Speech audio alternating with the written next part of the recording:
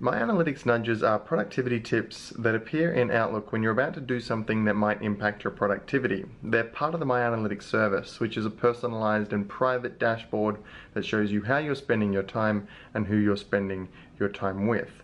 The MyAnalytics Nudges are designed to encourage good productivity tips by providing helpful tips in the moments that matter. For instance, if it looks like you're booking too many meetings and you haven't left enough time for focus time, a MyAnalytics Nudge will appear with a suggestion to block out some focus time.